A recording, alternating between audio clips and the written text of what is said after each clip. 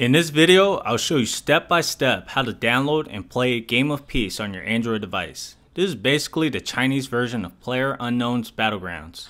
PlayerUnknown's Battleground was banned in China, so Tencent, the developers of the game, released this version called Game of Peace, which is basically the same game but with friendlier graphics.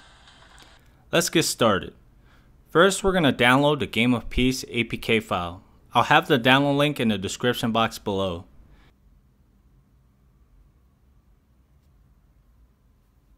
This is a huge file, so be patient.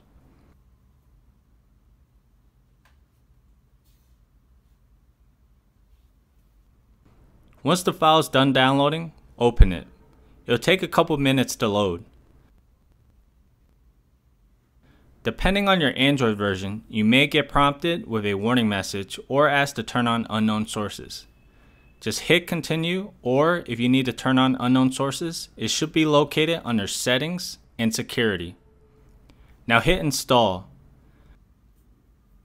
The installation process will take a while, just be patient. Now the game is installed.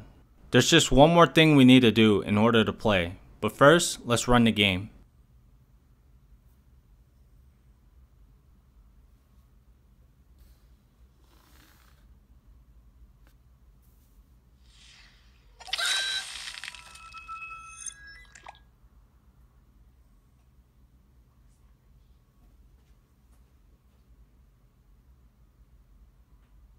It will download additional updates if any are available.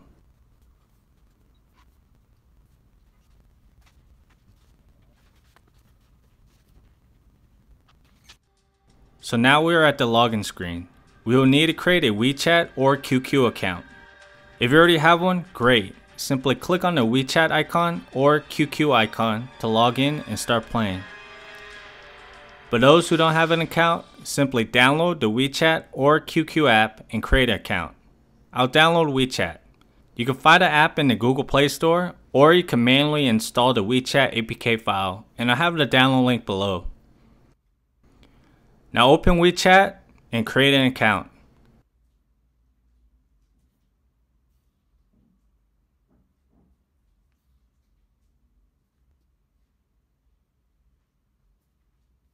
You will need to enter your phone number when registering for WeChat or QQ. Now once you're all set up, go back to Game of Peace. Now make sure you check off on the agreement box. Click on the WeChat icon.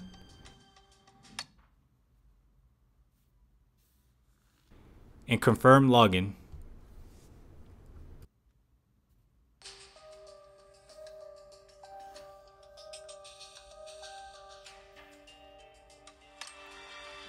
In the character creation screen, I noticed I kept getting an error when I chose a randomly generated name in Chinese characters.